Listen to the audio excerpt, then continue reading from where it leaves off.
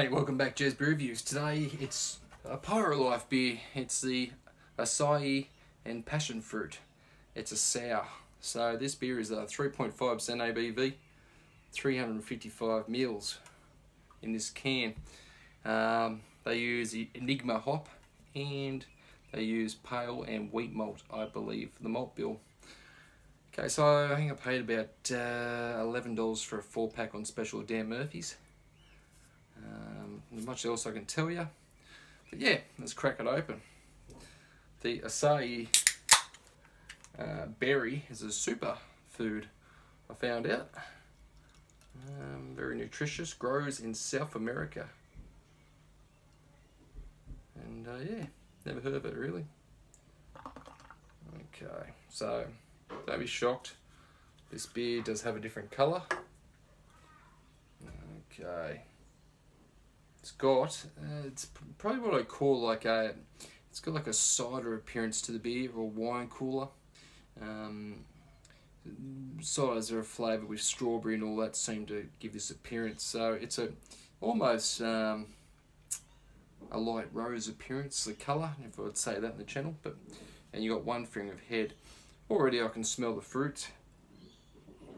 Really strong passion fruit, of course. It's pretty dominant. Really passion fruit. It's like a fresh passion fruit that you cut in half and sucking it in. So they're really, yeah, she's not short on the passion fruit, and I believe they add that pretty late too, to the brew with the Acai berries. So I never really had them. So it's more the passion fruit that's standing out. All right, let's get into it. Cheers.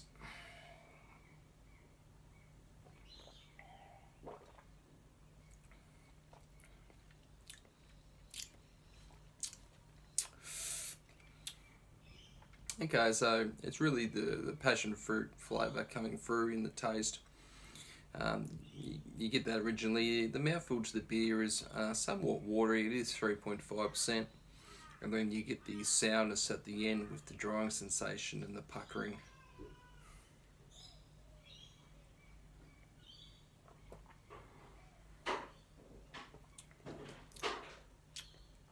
Okay, second up. Passion fruit, but sourness is kicking in sooner for me now. It's pretty quick.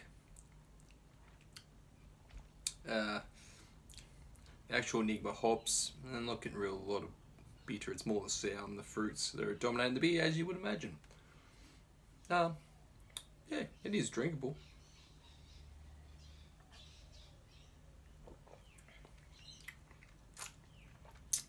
Reminds me sometimes of a cider. That's when I first had it. The tartness you get in ciders, and it reminds me of something like those Kopperberg mixtures that you can buy. Has that tartness to it. It's not a beer that I drink regularly, but it was $11 for a 4-pack, and that was a reasonable price to try. 3.5%. Yeah, I think it's not overly sour. It's sour, but it's nothing that you. It's very very drinkable. You can probably have 1 or 2 of these, no dramas. The body is a bit different in the beer. The different kind of beer, so the body's probably it's not like, it's a bit different to a good pale or a good lager. Yeah, so like, yeah, got sessionability, 1 or 2 maybe.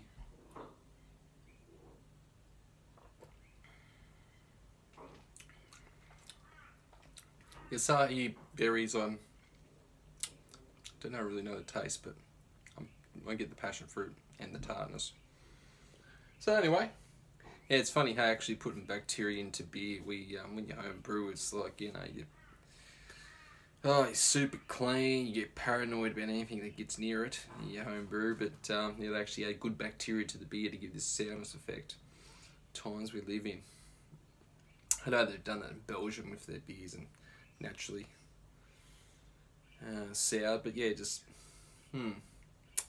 Anyway, so the Pirate Life Acai Passion Fruit for a mid-strength sour beer, I give it a solid B. There's nothing I can really quite drinkable.